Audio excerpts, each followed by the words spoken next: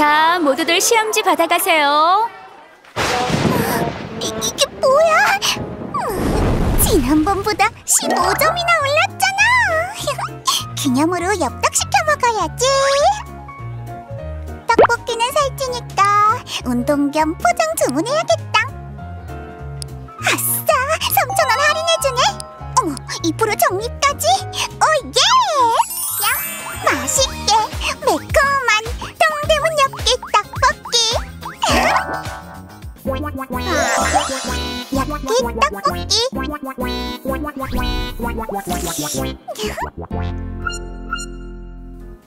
안녕하세요, 잔망루피예요.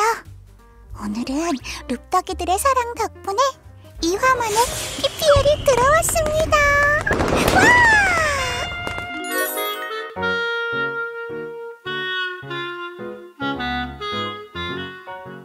엽기떡볶이, 엽도그, 엽봉, 주먹김밥, 튀김입니다.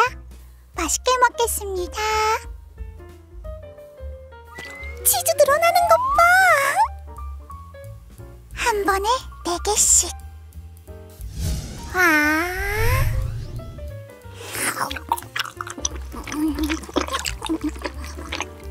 매워, 매워!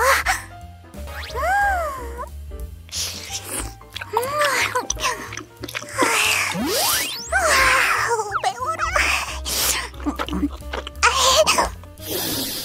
매운데 맛있게 매워서 계속 먹게 돼요. 중독된다.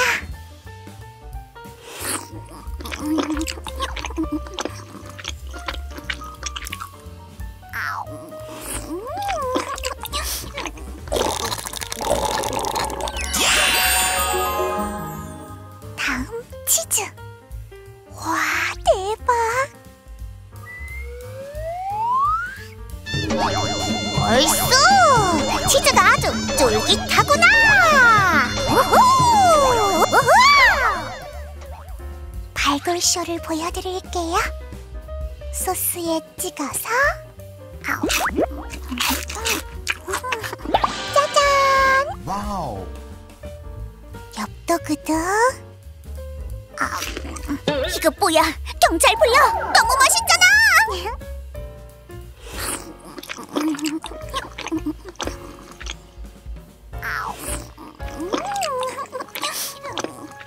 튀김.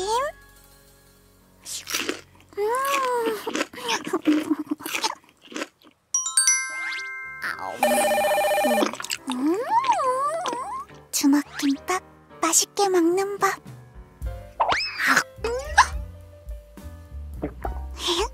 보셨죠? 김말이.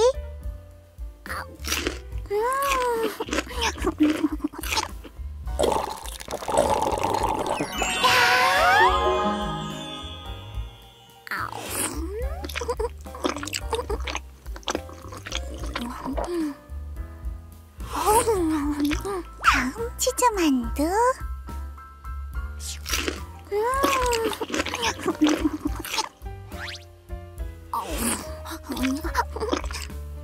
오늘도 엽떡 꿀조합 메뉴들과 함께 잘 먹었습니다. 안녕.